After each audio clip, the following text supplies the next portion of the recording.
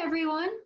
Thanks for joining the Voyageurs National Park Association and me, your Voyager Explorer. Today we are going to explore Voyageurs National Park and the wolves that live there. We are way up at the top of Minnesota along the Canadian border. And this map shows you just how big the park is. It is 218,000 acres and goes from the northwest corner by International Falls and Rainy Lake all the way down to Crane Lake in the southeast.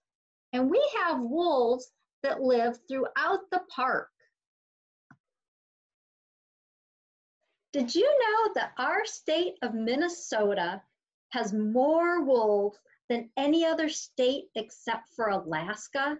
According to the Minnesota Department of Natural Resources, we have more than 2,000 wolves that live here, and some of them live in Voyageurs National Park.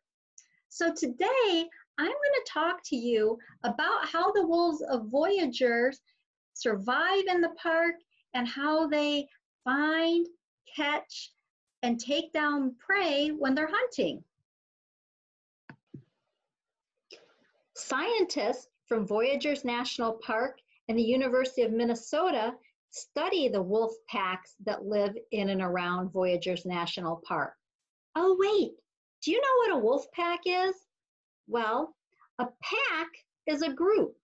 So a wolf pack is a group of wolves that live together, their family and maybe some friends. For example, everybody that you live with, your family and friends, would be thought of a people pack. The scientists also know where the wolves live in and around Voyageurs National Park. You can see these yellow outlines. That shows where the different packs live, such as Cranberry Bay Pack, Shoepack Lake, Sandpoint, and so on. And you'll notice that the wolf packs are named after natural features that are in that area. Have you ever thought about how a wolf manages to hunt prey and survive, especially in places like Minnesota, where we have very snowy, cold, and icy winters? Well, wolves have adaptations. Adaptations are a big word for a tool. They have, well, I guess wolves probably don't use hammers, but they may use something like a coat. You might not think of a coat as a tool, but if you think of it as something that helps you to stay warm in the winter, you could certainly think of it as a coat. Yes, a wolf's coat could be considered an adaptation or a tool that helps it to survive.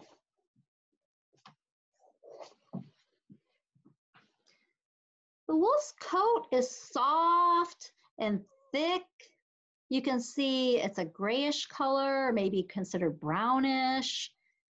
And when you look up close, there's actually two layers of hair. There's a first layer that's tough guard hairs. That helps repel the dirt and water. Then, if you look closely underneath, there's a second layer of dense water resistance undercoating that helps insulate the wolf. In addition to its coat, the wolf has other tools that help it as it hunts. What we're going to look at now is how its senses have adaptations that it uses while it's hunting for prey. What does it use to find the prey? Like dogs, a wolf's best sense of prey, best sense of is its sense of smell. The wolf uses its nose to be able to get a picture of what's going on in the environment and see what's happening around it.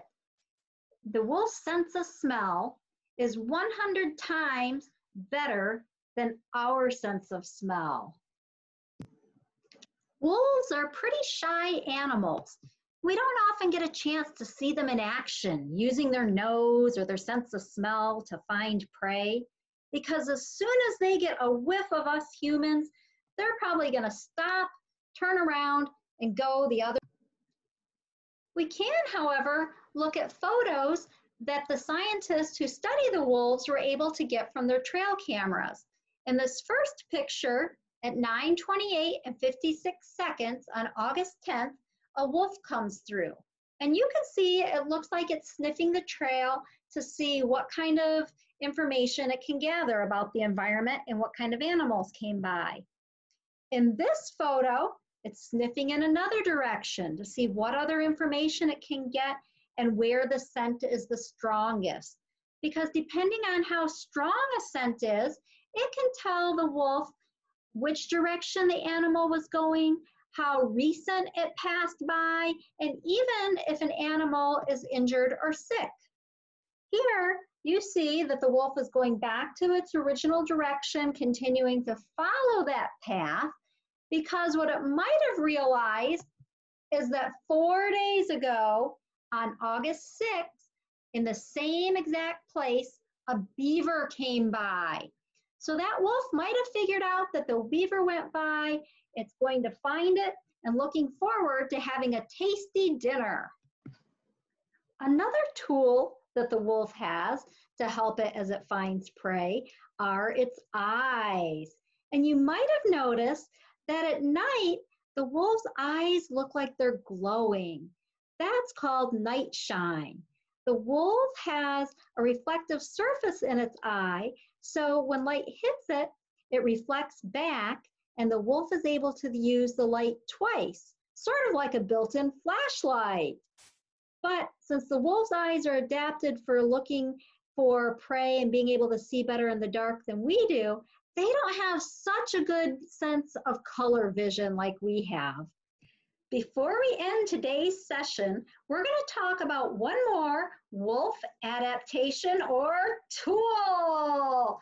Okay, I know wolves don't use hammers, but they do have ears. Wolves' ears are another adaptation that they have.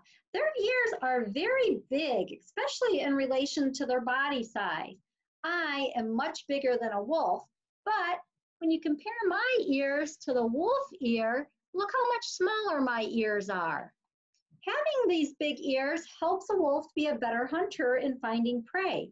And just like your dog, wolves are able to use their ears to hear sounds that are very quiet or very far away or very high-pitched. They can hear that high pitch of a bat sound. So that's another way that they're adapted when they're hunting and finding prey. This has been fun learning about wolves today.